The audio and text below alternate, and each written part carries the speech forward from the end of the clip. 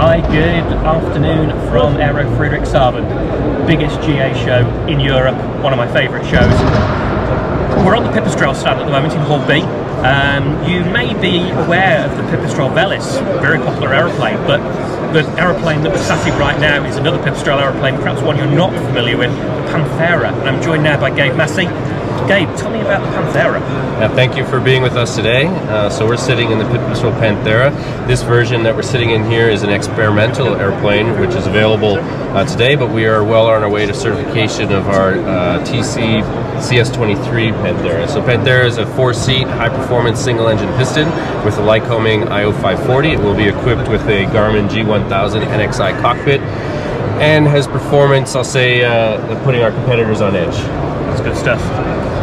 There's been a gap in the market for a good high-performance four-seater for a long time, you know, and I think you've got Cessna as part of the Textron brand. Correct. You've got the 172 as a training aeroplane. Yeah. Where does this fit into the equation? You're correct. There's been a gap, at least from a Textron perspective, in this portion of the market, and this fits very well into our existing lineup of light sport, ultralight, and then our trainers like our Cessna and our broader airplanes. This high-performance single-engine piston fits very, very well in our product lineup, and something that we're quite proud of is Pipistrel has always been focused on sustainability and efficiency, and that means making improvement. And compared to other high-performance single-engine piston for the same payload weight, we're seeing 30 to 40% less fuel consumption in an airplane, and with MOGAS option, with unleaded fuel options in the engine as well. Okay, and will those be available at type certification? Correct. Fantastic. So tell me about the performance, because it looks like a really slippery machine. It is a slippery machine. Its aerodynamics are very, very performant, very sleek. It's got retractable landing gear. So we have 200 knot speeds at max speed is about 200 knots. Efficient cruise, you can be cruising around 180 knots. 1,000 nautical miles, 4 full packs.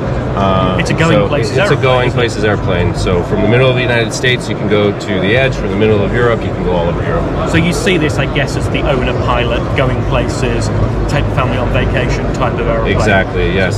So would you consider it as a training aeroplane, or do you think the 172 fills that niche, and this is the follow-on? Once people have qualified and got their license, they would then move on to something like this? Yeah, it will primarily be a pilot's airplane. Yeah. However, you know, the 172, they fill perfect training mission. Our Alpha Trainer, which is LSA, filling a very good training, and our Velis Electro. But there is a demand for high-performance piston and training. So retractable gear, 200 horsepower is a very specific requirement in training schools. So there will be a place for the Panthera in some training environments. Now, we said 200 knots, really impressive speed, looks very slippery. What about the stalk? How slow can we get this thing? Is it going to be a real hot ship to land? It won't be, yeah. So we've been working very, very hard on low-speed handling qualities, and we've passed all of our testing for low-speed handling qualities. Stall speed is right in the window where it needs to be.